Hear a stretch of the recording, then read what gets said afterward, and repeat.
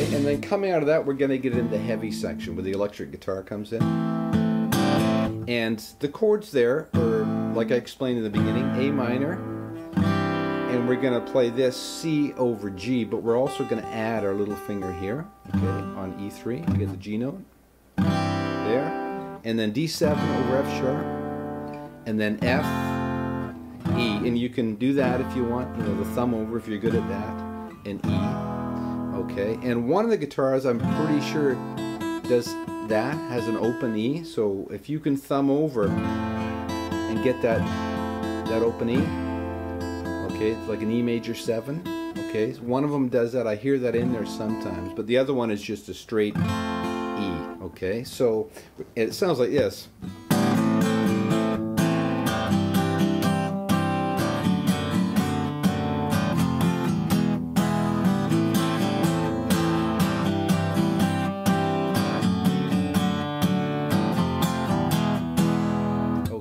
So what we're going to do there is, it's just down and up, right, with our picking or our strumming hand, and he's kind of going open to chorded, right?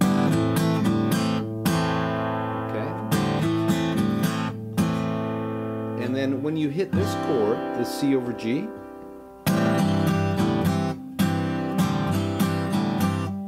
same thing. You know, I'm leaving that on, okay, but I'm taking the others off. So sometimes I'll just take that one up, right? Same thing here. Leaving that C on the whole time. Then F. And in the demo, when I did that F, I did one F like this. You know, just to get that major 7th in there. So that part would have sounded like this.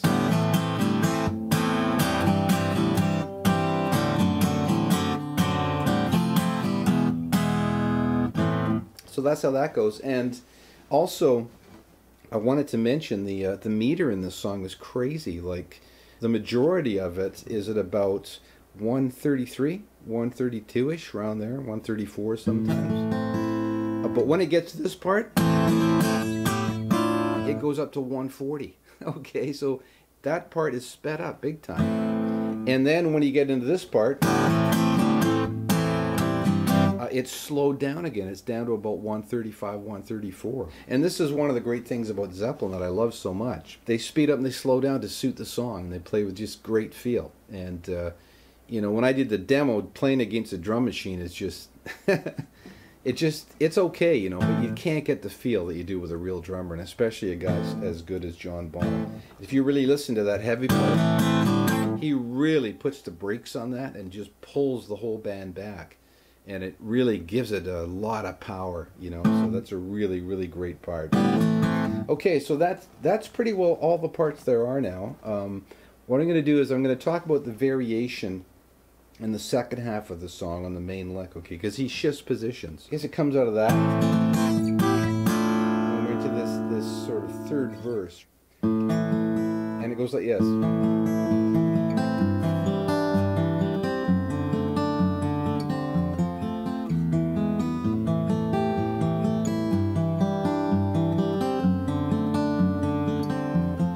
Now we position shift.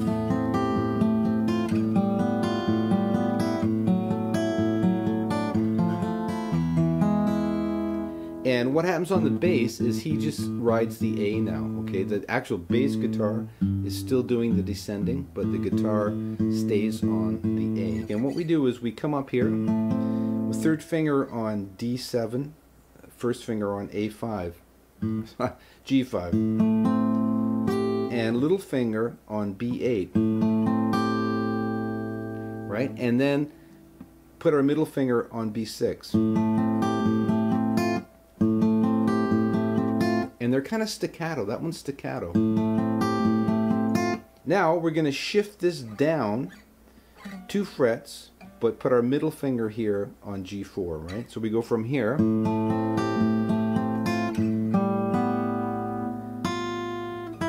there, B6 to B5.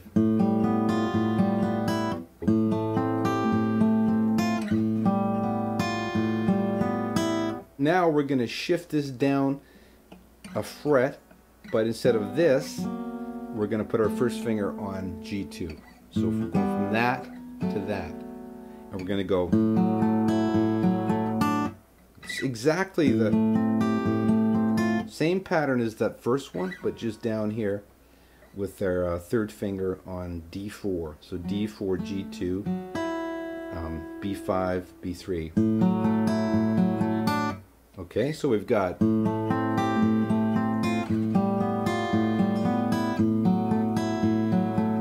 and then we finish it off with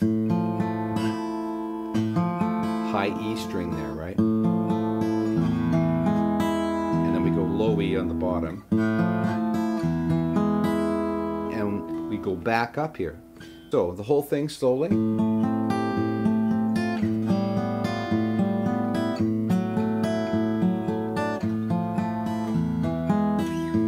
Okay, we want to let that E string ring as we go back up.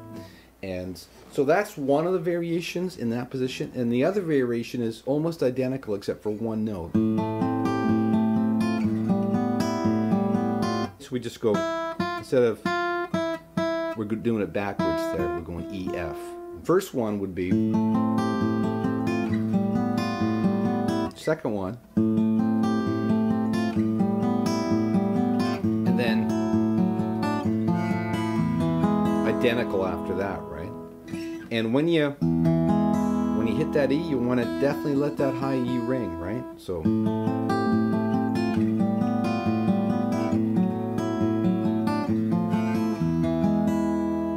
okay, and then sometimes he'll go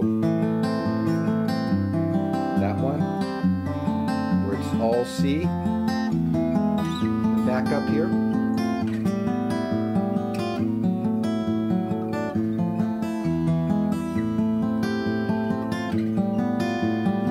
And you just have to listen to which ones are which there, and figure out how you want to do that. But those are the parts that he plays, and that actually, that's my favorite variation.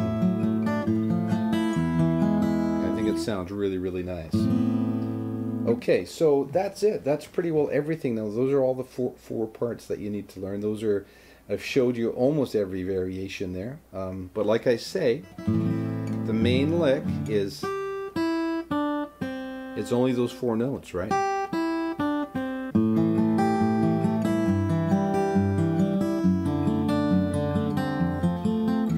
It's going to be one of those, okay? Or that one with the F sharp, but that only happens once. Okay, then there's the ending. We're coming out of that, the heavy part, right?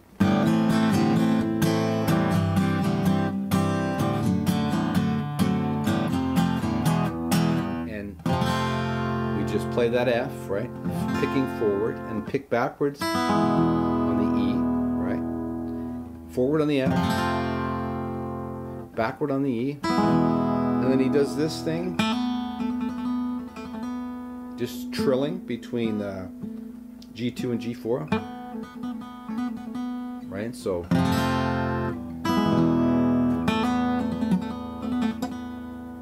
okay, and then we get into the end lick. It's a combination of 2 guitars and bass, and the bass does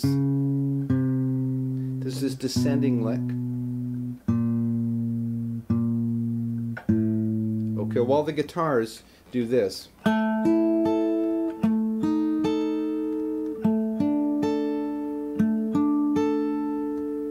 And while one is arpeggiating those, the other is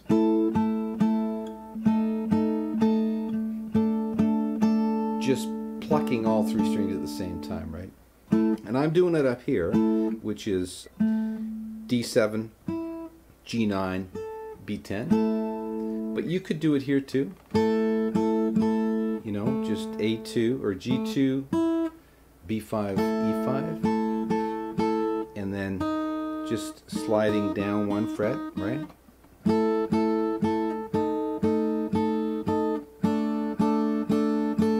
right? But I chose to do it up here. So you've got that, and then you just drop your that G9 to G8.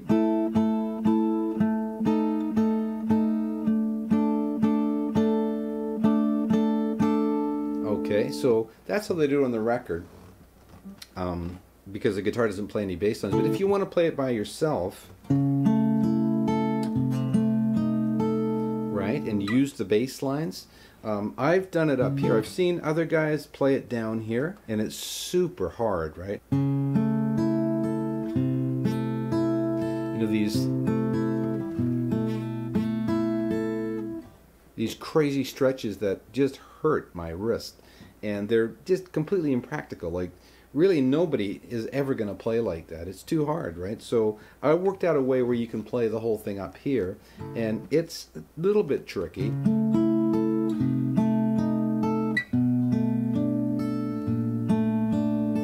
But it's more doable than these insane stretches. Okay, so what I do here is I've got, like I explained, you've got D7, G9, B10, and I've got my middle finger here on E9.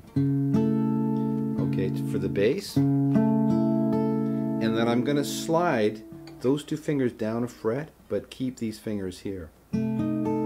Now, the only drawback of doing it this way is it's really hard to keep that string ringing. But it's way easier overall, and I'm willing to put up with that. You know, to compromise holding that A string, or that A note, to be able to play this, okay, and have that bass line in there. So we're going to play this, and then drop those two down. Okay, now we're going to shift positions, and we're going to put our middle finger here on E7, D7 and G7, third finger, little finger. First finger here on E5, right? That's a little tricky to get that chord, because you kind of got to cram a lot of fingers into a small space.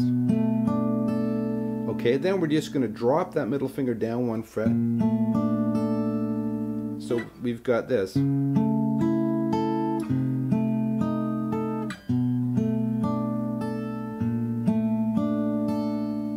Okay, so that's how I get that thing, you know, the bass line and the guitar parts, right? Or you could go.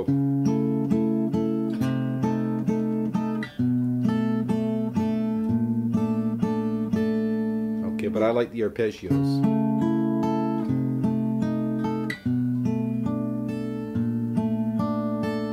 And then we've got the last chord, which is, it's just D7, G5. Okay, so you've got that open B in there and then open E. And the way you do that is this. Okay, so you arpeggiate it. 1, 2, 3, 4, right, on the B string, and then you arpeggiate it on the E string. 1, 2, 3, 4. Right? And you do that twice. And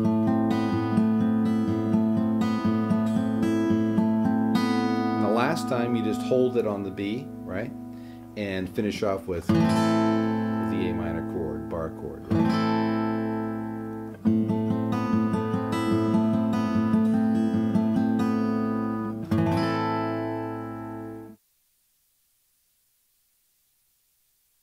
And there's a series of acoustic fills and electric fills, mostly acoustic, where he's just kind of jamming around playing licks, right? And I just threw one of them in there because, I don't know, there's so much going on in this song, but I'll just show you the one I put in there. It goes like this.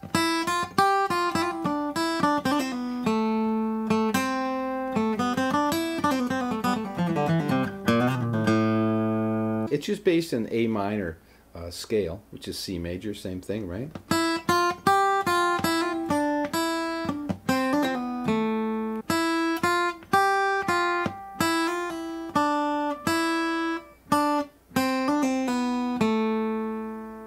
Okay, I'm not going to say every fret because you can see what I'm doing here.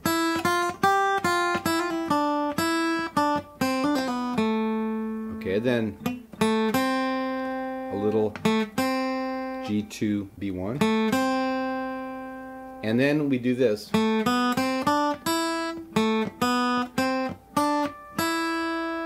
And then he does this fast lick.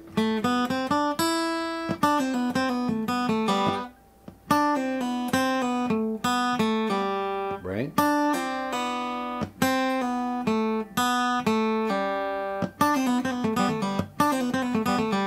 Right? And then he'll do it again down the next string. So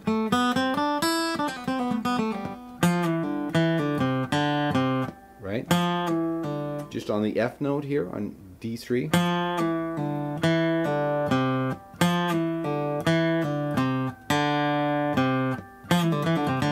Right? So it's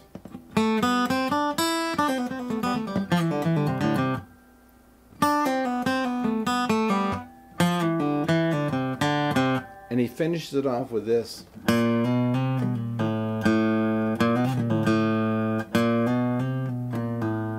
Okay, so it's starting on the B flat, which is weird, I know, but that's what he does. Chromatically up to the C, chromatically down.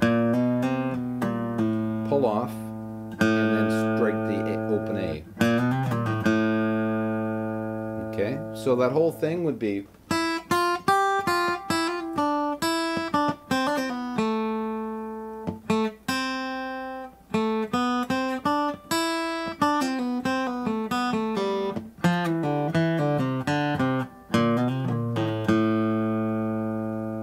And that's how he does that one. But there's like I said, there's a ton of those in there. I'm not going to go over all of them because really he's, I'm sure he did that in 1 or 2 takes or just kind of jam things, right? But I threw that one in there because, I don't know, I thought I should do at least one of them. So when we do the heavy part, the electric comes in. What I hear is him doing octaves, which is just E3 and D5, sliding up to 2 frets from the from the G to the A, right? Okay, and then we've got where you can just open, right? And then we've got F sharp, and we can bounce that off the open too. And then we've got F power chord, right? To the E. So, and they're all bouncing off that open, right? Except for the first one.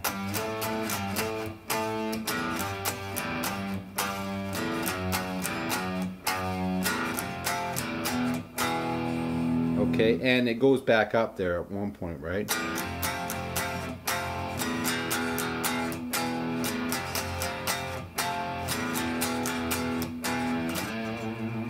Okay, and that's that part of the electric. And then the only other part of the electric is the that slide thing, right? And I think that's how they did it.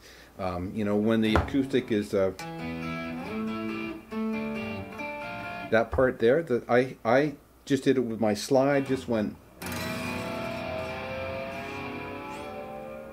like that,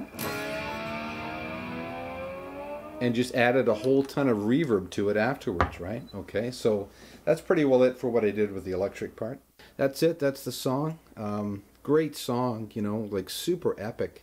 And it's a really good example of how Jimmy Page will take, a basic idea and just expand on it and be really creative with it and come up with all these different ways to play kind of like the same thing, right? So anyways, I hope you get something out of the video, and yeah, we'll talk to you next time.